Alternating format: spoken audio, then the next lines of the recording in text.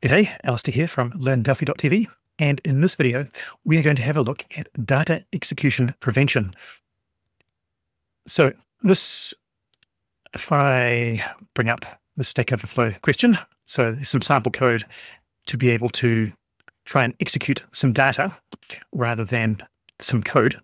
So if we have a look, I've got two functions. One is execute data, and it tries to execute this byte. So there's this function doJump, which takes a pointer, and so we're passing in a pointer to this byte, which is C3, which is just to return from a function or procedure.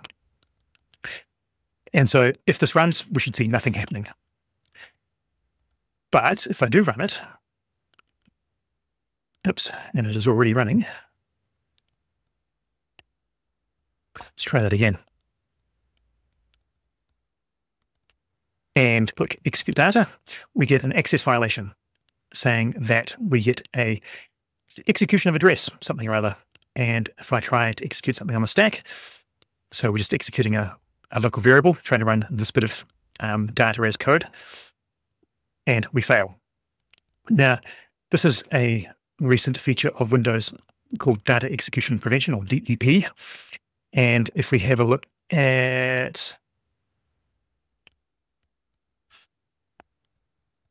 I'm just typing in path, which is the variables, which I can then click on performance, and here we have data execution prevention.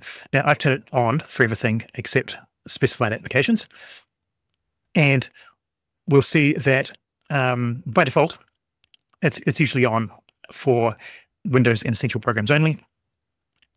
And that includes every 64-bit application. And we can turn it off. Now, if I want to turn it off for our little DEP test and attempt to, I can't, because there's two steps I need to run through. First, let's run it and then have a look at the task manager.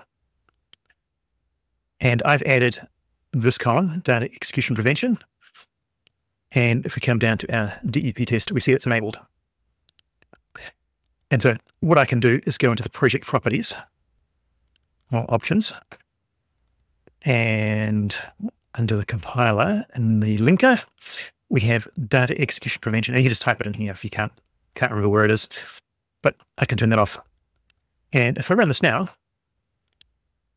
so it's been recompiled, and go back here, we see that it is still enabled. So even if I try to execute a local variable on the stack, we still can't. So what we have to do is we've disabled it in our application. We can now disable it in here. So I can add it, couldn't add it before because it was supported. And so now it's not supported. We can add it into the list of programs that we want to exclude.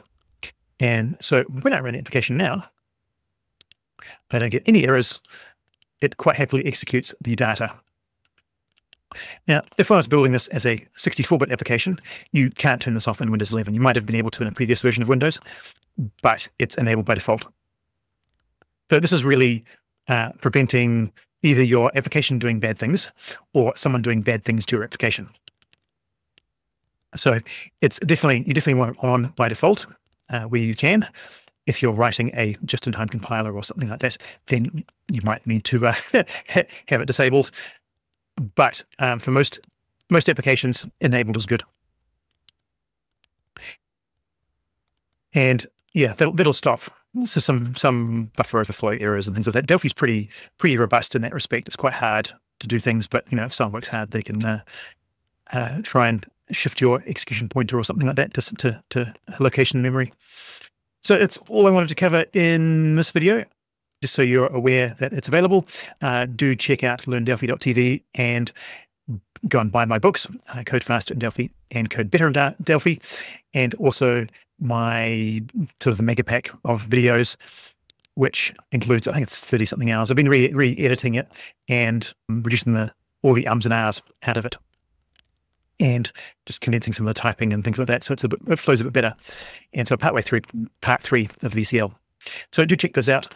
I'm Alistair Christie. I'll see you in the next video.